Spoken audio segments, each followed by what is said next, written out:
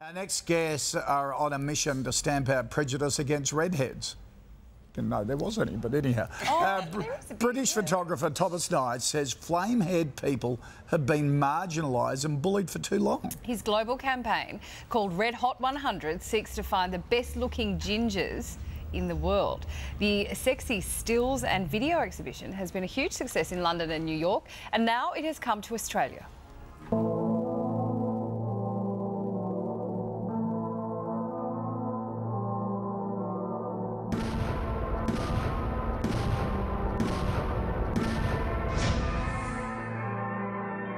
It's time to reclaim the red. The Red Hot project showcases the hottest guys from around the world, from actors and models to Olympic gold medalists. It's an exhibition, a coffee table book and a calendar.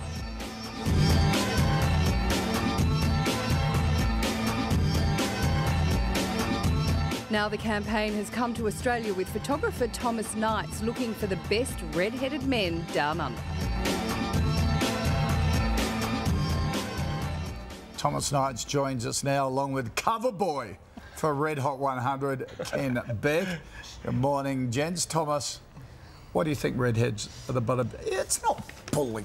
It's like I should put out a calendar of blokes with big noses. Yeah, so, well, because it's there is a definition of bullying, which is it has to be repetitive, intentional, and there has to be a power imbalance. So there is actually a definition of what constitutes bullying, but you know, I mean, that's how you distinguish between, you know, what is just banter or just little jokes, and what's actually bullying. But you know, a lot of the guys in the book and the exhibition have suffered forms of bullying because of their red hair. It's sort of an sort of talked about subject, really. People don't really take it seriously. But is that true, Ken? You're a good-looking guy. You're a model. Have you had a hard time because of your? Your hair's not that red, is it? I used to be really red as a kid, though. Yeah. Like it for me, just went darker with the years, and my eyes have changed into like from several colors, like so many colors. I had cat eyes a few years ago, like totally yellow. Oh. Now they're like brown, green. I don't even know what color anymore. But you've had some stuff going on, haven't you? I changed every day. So did you get a hard time as a kid for your red hair?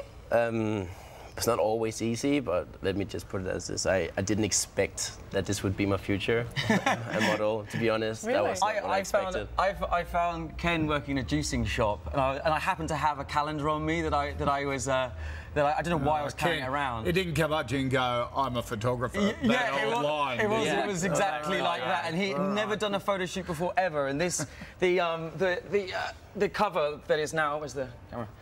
There it is. I don't always look like this. This is his first ever picture that he ever did. So he's sort of obviously. You were wasted in the juicing shop. Yeah. That's what he said. So yeah, and now the rest is history. He's sort of you know, working as a full-time model, and you know, signed to Elite Paris and you know, New York Models and AMCK in London. So yeah, doing really well. Wow. So what type of men are you looking for in the Red Hot? Well, the whole concept of it is to try and present positive role models for ginger guys. So we're looking for sort of, you know, hero heartthrobs sort of characters. They're sort of, if you look at Hollywood, it's sort of devoid of you know, the heroic sort of aspirational leading man that is ginger. Just doesn't exist. There's literally nobody. The only person. What about the guy from Homeland? Yeah, Damian Lewis. He's literally the only guy, and it's actually kind of like the first time that it's ever really happened. But if you compare it to women, there are lots of red-headed men sort of psychologically scarred because there's not a leading man who's a redhead? Well, I think there is actually something to be said about not having anything to aspire towards. And if you're suffering bullying at school and then not having anything to look up to, then it can. We had a Prime Minister who was a redhead, and I remember one grand final lunch, breakfast, she named her Ranger Team of the Century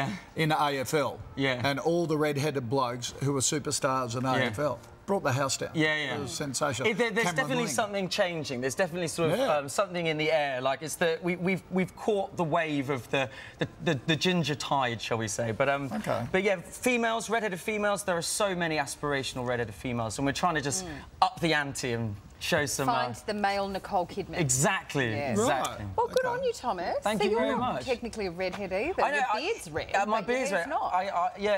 Have you dyed your hair? No, and there's like a line here where my beard starts, and people go, "Have you dyed your beard?" But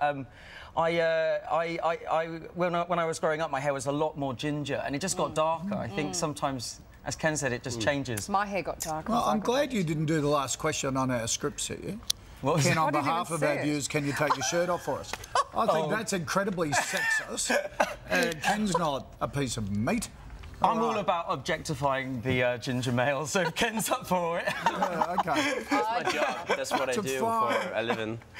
To find out more about the Red Hot Project, go to our website. And you can also post your own photo of a redhead you think could take out the competition. Yes.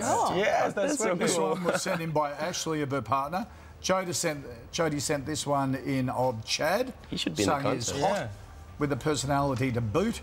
Lisa Newton sent this one in of Dean, sporting a lovely red moustache and everything else. And Pat sent in this gorgeous photo saying he's a lady killer and he's only 2. Can I just quickly say... Redheads Unite. The Deutscher and Hackett Gallery, 55 Oxford Street for 2 weeks, as of the 3rd till the 14th of December. The exhibition. The exhibition. Come down and say Please come down. It's free entry. Enjoy.